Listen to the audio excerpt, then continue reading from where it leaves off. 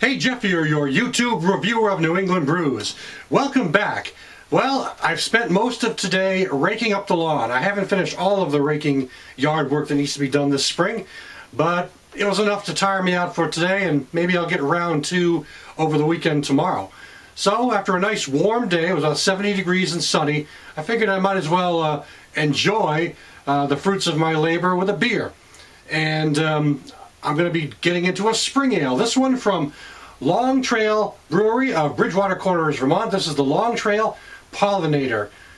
The Long Trail Pollenator comes in at an ABV of 4.6% ABV. It's available as a seasonal. It's only available between February and April every year. So it's one of those beers you look forward to. You can't wait till spring gets here, and once spring gets here, you want to dig into some of those spring and summer brews. And you know, as far as American Pale Ales go, it's really pretty standard as far as what they do to brew it. They use two-row and crystal malts, which are pretty standard, and then they also use Nugget and Cascade hops, and some Willamette hops they put in as well. So those are fairly standard malts and hops that go toward brewing an American Pale Ale. So hopefully it's going to be a pretty standard but refreshing and enjoyable beer.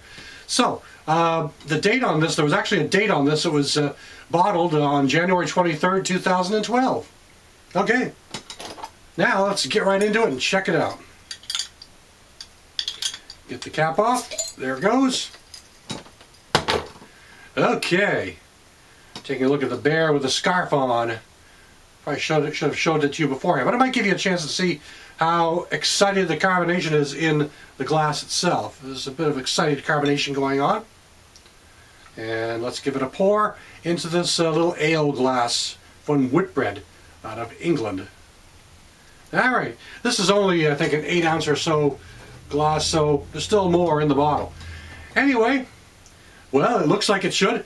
It's got a nice golden yellow color, some pretty good carbonation, pretty good size head, and it really looks like, you know, a pale ale. Not quite as, it looks more like a pale lager, I think.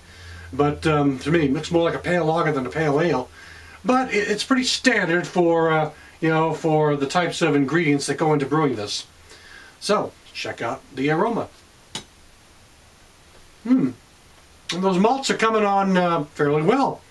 Getting a fairly nice malty character up front on the nose. And, you know, the hops are subtle in the background. So it definitely has a nice, balanced, you know, more malt and less hop on the nose, but relatively balanced. So, smells nice, smells nice.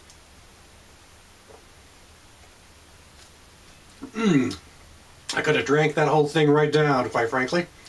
The body is light-bodied. Not thin, but light. There's a difference. I think thin is like water.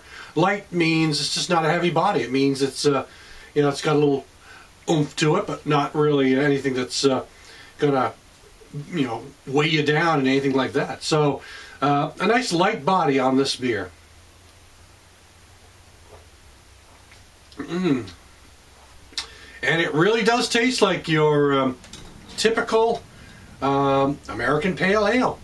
I mean, it has those sort of grassy characters that accompany those kinds of ales. It has a good, nice malt character, a crisp, clean, hoppy finish, just minor to moderate bitterness. A really well-balanced light ale, something great for a nice, warm, or hot day.